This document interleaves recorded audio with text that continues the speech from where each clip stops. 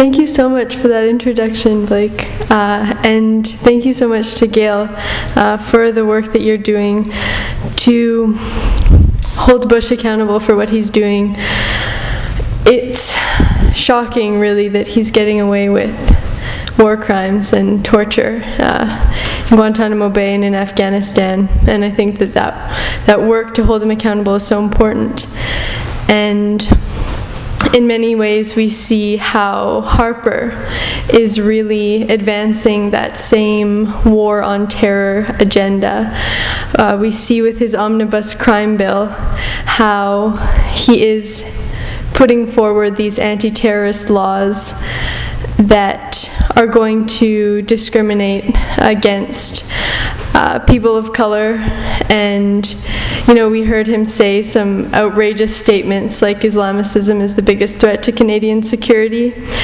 And we know that it's only a government who is basing their policies on this dogma that could come up with a statement like that. And it's really frightening, this culture of fear that he is instilling in order to justify these policies.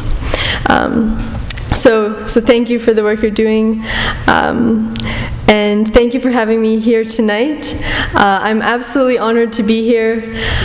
I held up a sign in the Senate, as you know, to stop Harper, and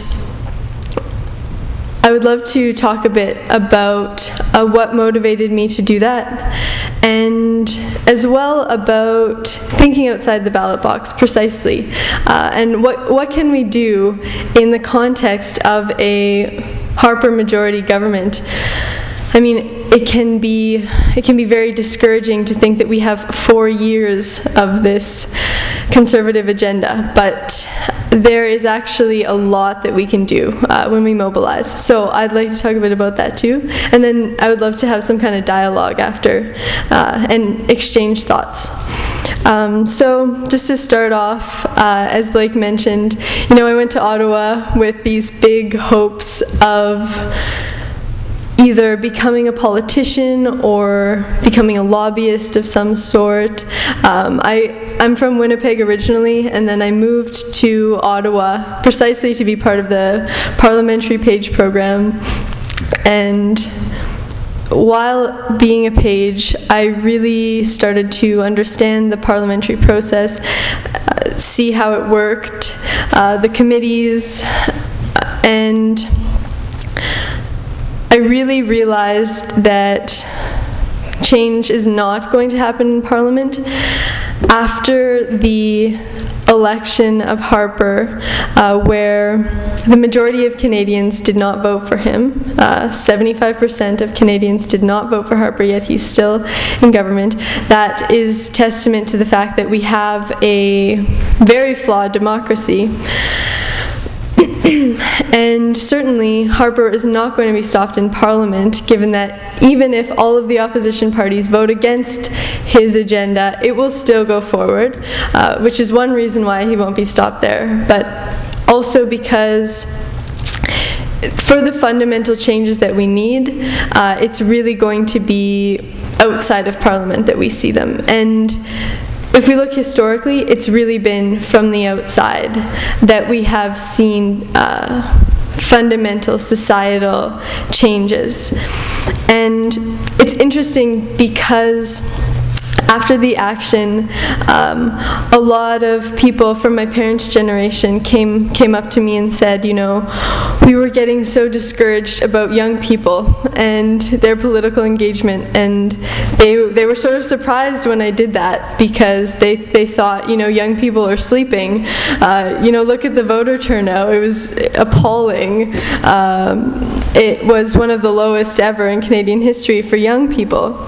But I guess I'm here to say that young people are awake, they're becoming awakened, and I think it's largely a myth that youth are apathetic.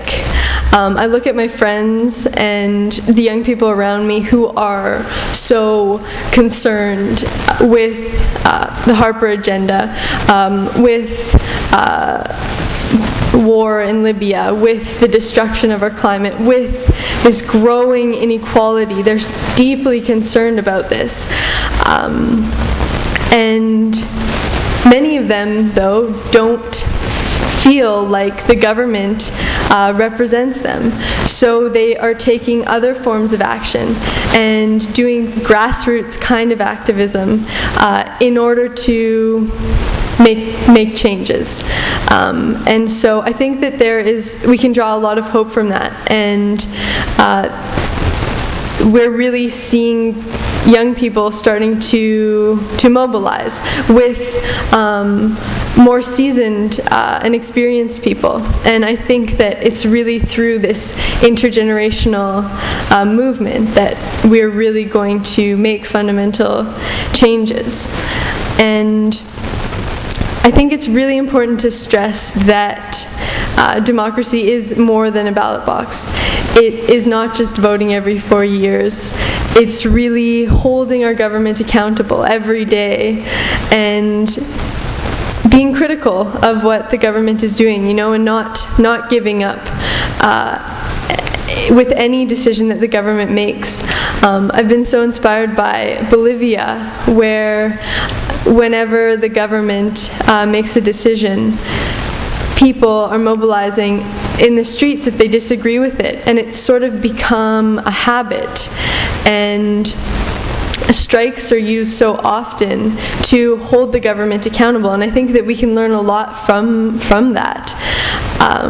And there are other movements across the world that I think we can learn so much from.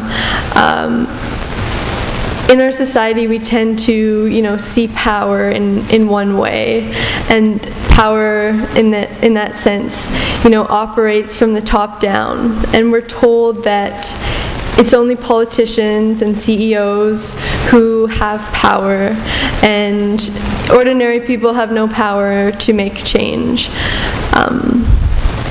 But I think that is so far from the truth, and I think that it's really only when we start taking action that we see that we can really have an impact, when we find creative ways to take action, and when we join with others to really strategically make change.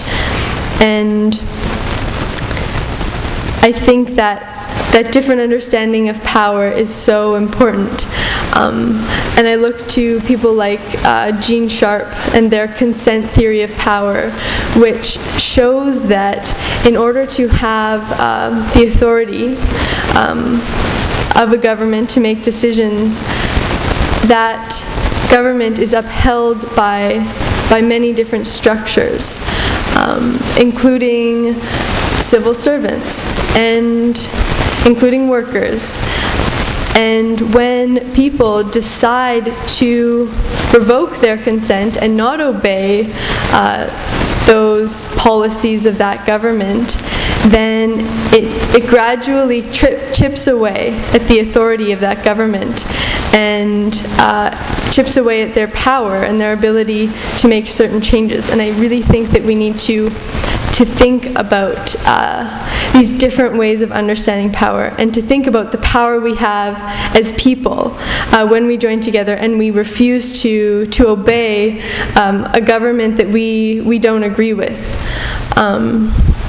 And this has worked in many different areas. We saw with Gandhi, for example, in their struggle for independence.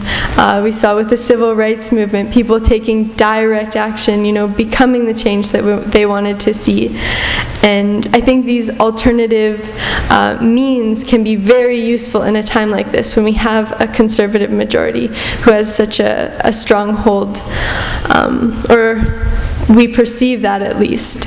And I think another thing that's so important is this sense of fear of speaking out, and sort of this delegitimization of activism by the mainstream.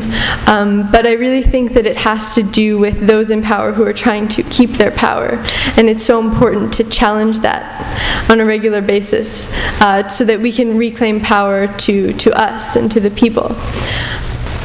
And I really think that it's when we come together that we become much stronger, and that we are capable of really shifting public discourse. And I really think it's the job of us and the job of social movements to make that shift from what is politically possible right now to shifting that into what we really want. So shifting what we want into what is politically possible, and getting rid of any kind of false solutions that the government is putting forward. And so, yeah, I guess I would end by saying that despite, a 4-year majority, there is so much that we can do, and there are so many nonviolent means that we can take action. And I think that is our challenge for the next 4 years. And yeah, and I look forward to working with you on this. Mm-hmm.